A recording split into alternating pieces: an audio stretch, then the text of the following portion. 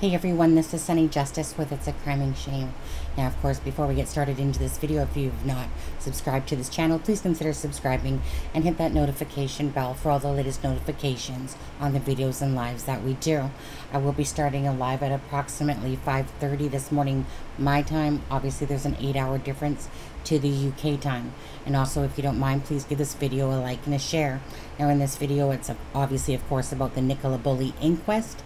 And I will be putting the times as they come along by the different media sources that are putting them out there, and put them in chronological order for you. If you look at the times above, you will see that they are in order, and I'll be doing that for a while anyway, and let you guys read, of course, all the ones that are out here.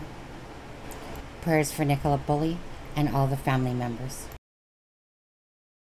Okay, so obviously the inquest was supposed to start at 10, and I think it's just maybe possibly getting underway now. So police and security presence at the inquest, the high-profile nature of Nicola Bulley's disappearance, and the search to find her means that the inquest is being treated differently to others. More than 30 members of the press are expected to be in attendance, and extra security guards have been brought in to help out at the county hall. Police liaison officers from Lancashire Constabulary are outside County Hall ahead of the inquest, which begins around 10 a.m., which we know it hasn't. Liaison officers help guide families through the criminal justice system and procedures, which can sometimes be complex. So, timings of the day: the inquest will run from 10 a.m. to 1 p.m., and there will be a lunch break, then from 2 p.m. until 4 to 5 p.m. All those attending the inquest are being escorted in and around the building. The vast majority of Lancashire coroner's officers and clerks are here. Security guards are in the council chamber as members of the public start to be escorted in. Witnesses are being brought in ahead of evidence starting. Witnesses are now being brought into council chamber. The chamber is a large room with a mezzanine balcony area. The coroner, Dr. James Adelaide, will sit at the front with a coroner's officer at his side.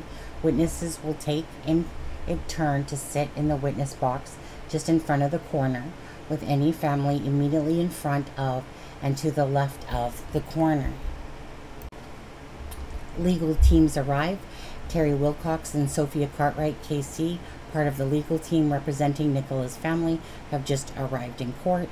Sat behind where any relatives will be sitting in a row of 10 people understood to be witnesses. Everyone is being brought into the chamber in small groups.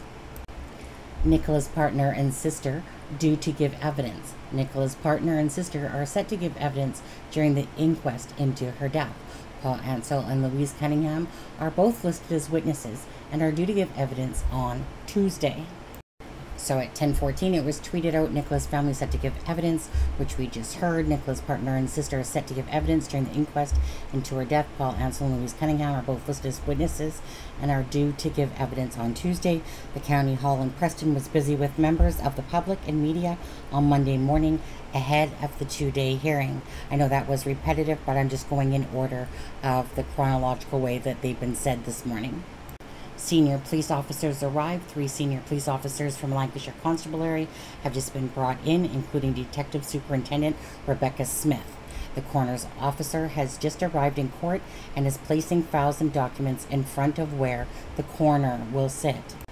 Family representatives: Nicola's family, partner Paul Ansell, parents Ernie and Dorothy Bulley, and sister Louise Cunningham will be represented at the inquest by Solicitor Terry Wilcox of Hudgill Solicitors and Sophia Cartwright, KC, of Dean's Court Chambers.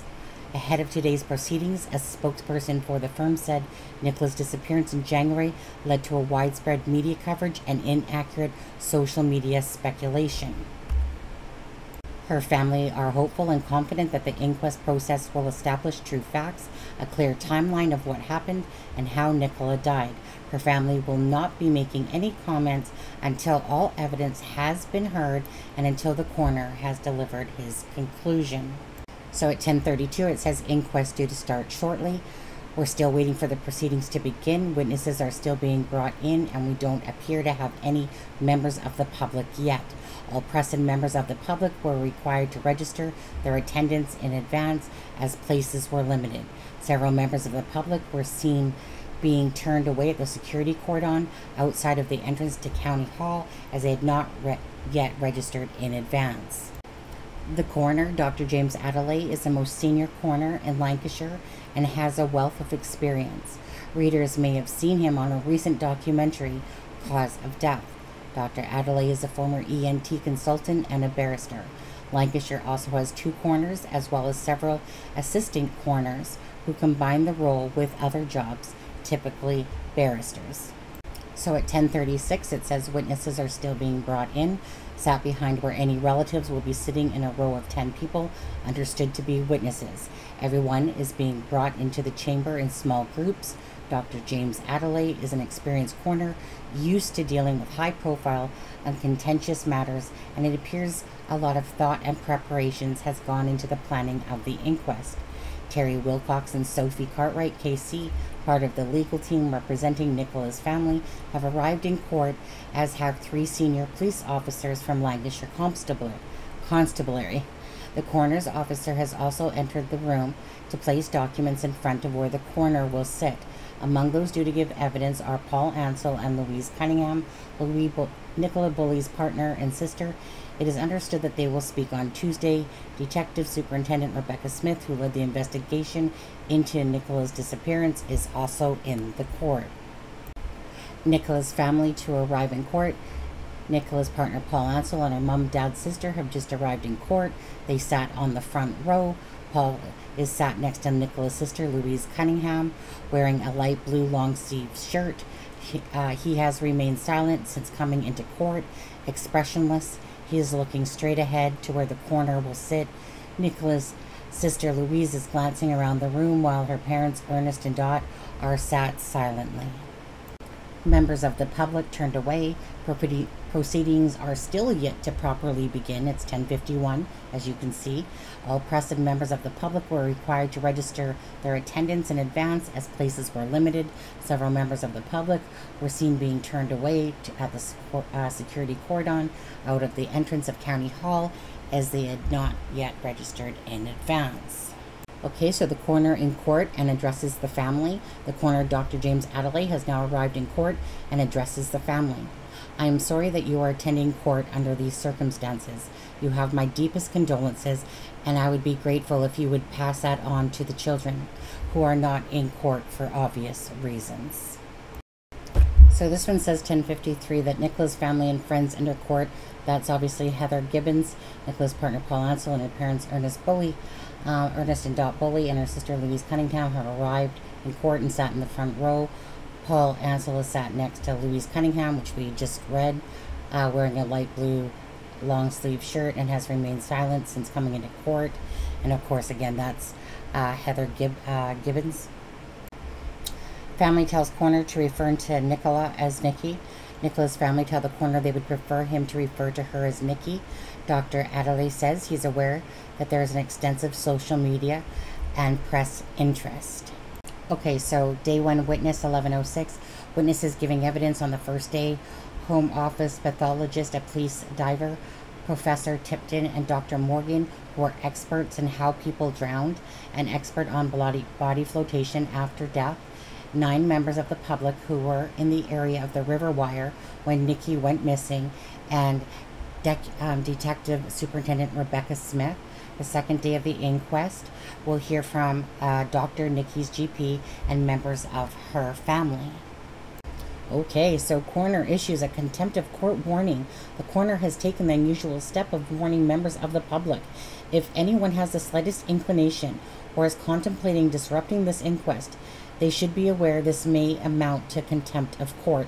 Dr. Adelaide said that if there's any such incidents occur, individuals will be allowed the opportunity to speak to a legal advocate before being brought before him here at County Hall, charged with contempt of court. The coroner warned the consequences could be a significant fine or prison.